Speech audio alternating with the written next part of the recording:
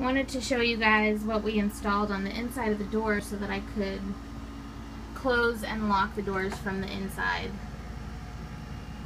We've got two handles. These are barn door style doors on this trailer. We've got two handles. The chains that come installed work really handy for reaching out and pulling the doors closed. We have these two locks here. You press down with your feet.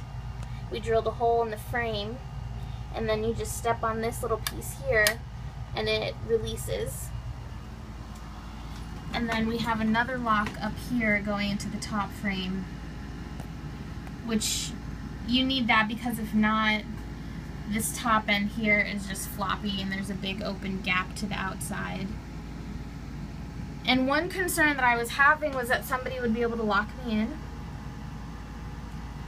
But we've discovered that with it closed up so tightly, these doors are not going anywhere.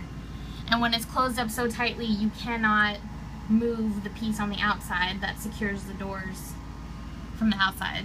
So inadvertently, we solved the problem of being worried about someone being able to lock me in.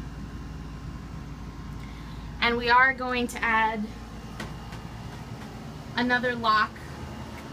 Initially, I had said that I didn't need any locks on this door on the inside because I wouldn't be using it. But then I realized the locks that we have on the outside, they're cut resistant, but they're not cut proof. If somebody manages to cut those locks, they can just open the door and get in. And I want to make sure that if somebody cuts the locks, they're going to have another level to get through before they can actually open my door. So we are going to be installing more locks on this door as well. But as it is, I feel very secure in this. There are no windows, so I don't have to worry about anyone breaking windows and getting in. And yeah, it's very secure.